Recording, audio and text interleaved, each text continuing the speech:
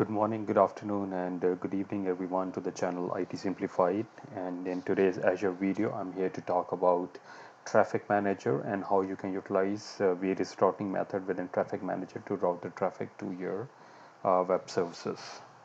Now, before I get into the Traffic Manager, in order to test this, I have two web app services running with the name IT Simplified 1 and IT Simplified 2. And if you don't know how to create that, you can just go to app services, or you can just do a quick search within all services and click on the add button.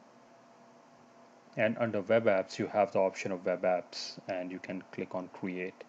And what I have done is that I have published two web pages in order to test this. So if I get into my web apps, I'm on my IT Simplified 1 page.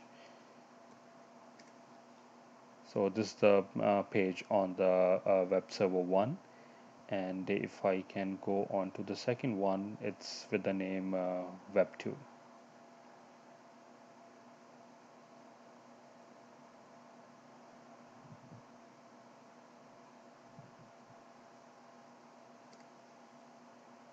So these are the two web pages that we'll be testing in case one of the region goes down. So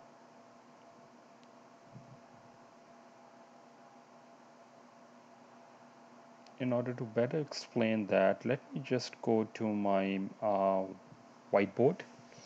So what I have done is that I have these two app services running in two regions. One is the Central Canada,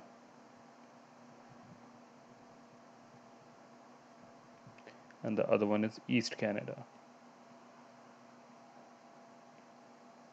And this is IT Simplified 1 and this is IT Simplified 2. And now what I intend to do is I want to put a traffic manager here.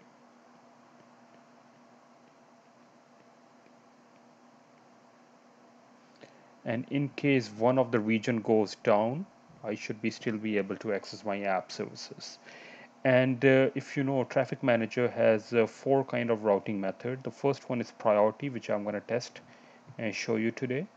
And what does that mean is in case one of the server goes down, the traffic will be routed to the other app services within Azure.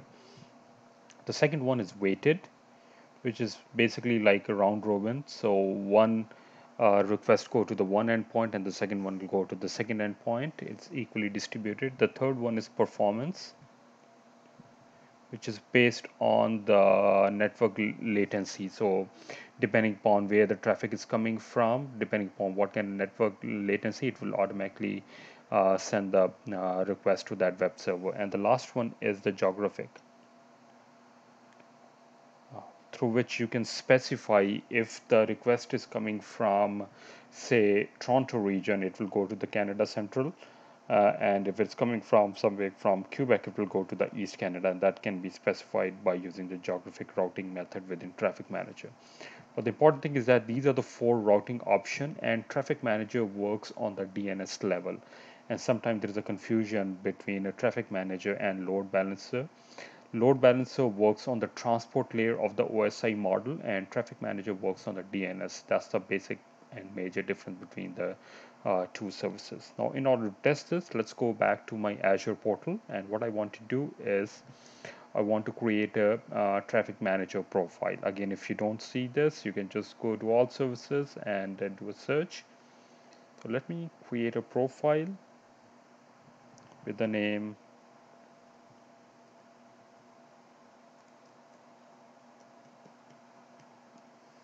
IT Simplified.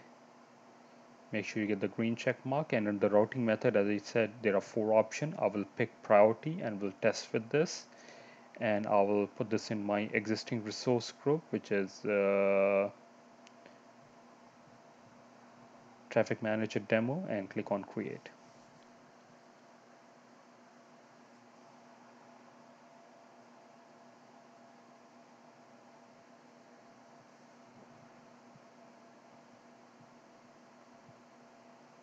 Okay, so it was created successfully. Let's get into this profile and add the endpoints. If you go into settings, you have the option of endpoints, and click on add.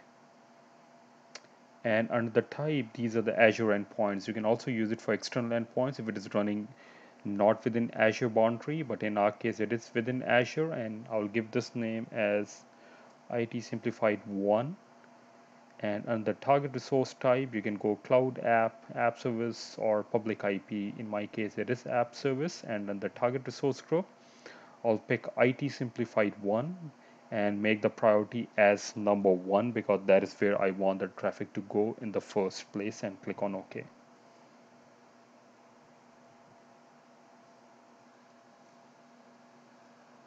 Okay, with this created, let's go to the second endpoint now. We'll do the same way. We'll name it IT Simplified 2, pick app services, and in the target resource group, I'm going to pick IT Simplified 2 now. And I'll make this priority 2 because I want the traffic to go this at the second place in case the first is not available, and click on OK.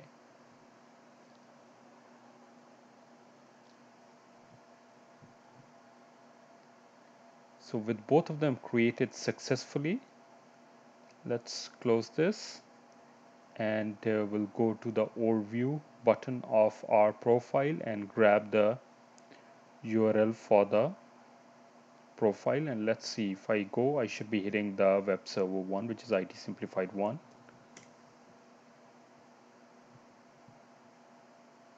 Okay, so it is working properly. So but what I want to test is, in case my first server goes down, or first app service goes down, it should route the traffic to the second endpoint. So let's go to the app service, and I will switch this off.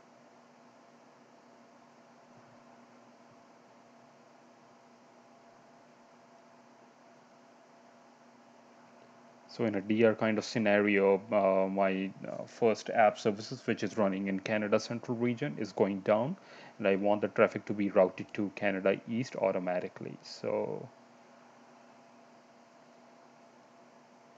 okay, so this seems to be stopped. So if I go to my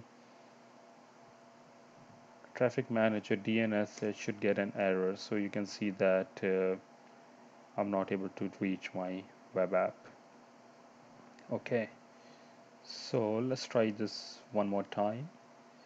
So if I refresh the page, or if I grab my traffic manager DNS, I should be able to still reach. Okay. Okay, so let me just grab the DNS for the traffic manager again, and try this, and I should be routed to the second server.